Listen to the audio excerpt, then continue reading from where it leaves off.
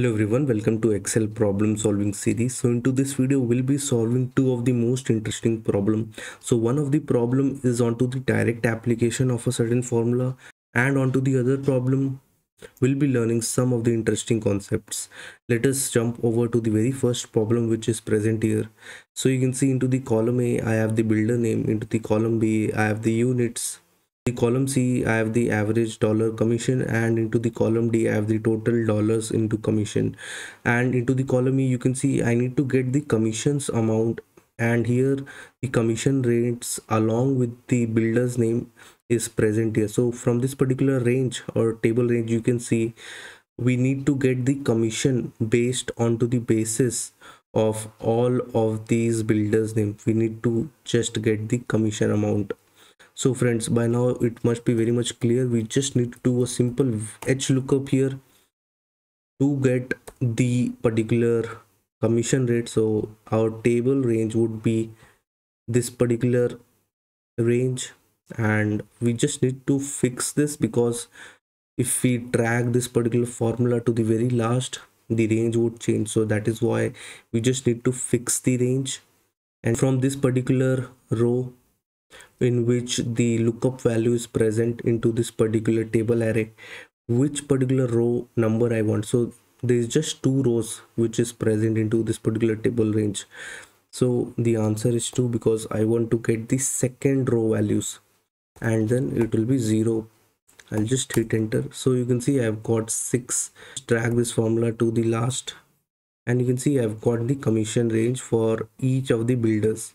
Now friends, this particular problem was quite simple. Let us move to the second problem.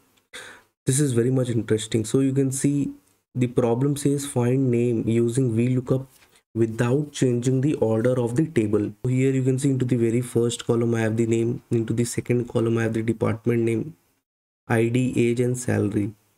And what do we want? So here you can see they have given us the ID, and corresponding to all these IDs I want to get the name. Now friends, a mandatory condition while doing a VLOOKUP is that the lookup value column should be the very first column of the table array, or should be into the leftmost side of the table array. While you can see the name thing I want is onto the left side of the ID column. So according to our problem set, this should be our lookup value, and this particular lookup value column is present onto the right side of the column or the values which we want. This is not an ideal condition to apply VLOOKUP. If the case was something like, I would just copy this particular column here. If the case was something like this, if the table array was present something like this, I would easily have done the VLOOKUP thing because it is present onto the leftmost side of the column values which I want. So in that case the things are very much simple. But into this particular case, as you can see, I have opposite to what the case should be. So that is what we just need to apply something else. Also into the problem you can see they have mentioned we need to do the things, or we need to provide the solution using the VLOOKUP, but the condition they have provided is do not change the order of the table. While here you can see I have changed the order of the table. I have brought the ID column, copied it and pasted it into the very first column of my table array. Into that case the order of the table has been changed.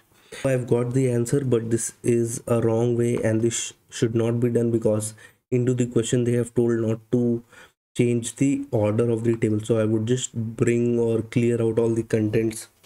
So what is the alternative solution to do this? Now friends, into this particular video we'll be learning a very interesting concept, and this particular formula which is the choose function which is present into the Excel. Now friends, what does this choose functions do? We'll see this. Let us write the formula for that. So I'll apply a VLOOKUP here. What is the lookup value? So the lookup value is the ID column. Here we need to provide a table array, and now the choose function would be used. So what does this choose function do? So friends, you can see this particular entire table array or the entire range.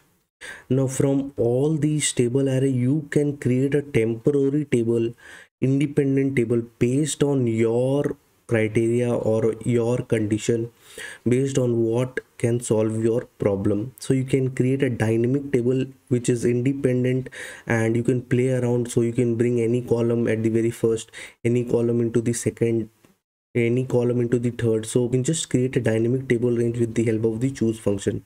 Now how to do this, friends? Here I just need to provide a curly bracket and the number of columns which I want into my independent dynamic table.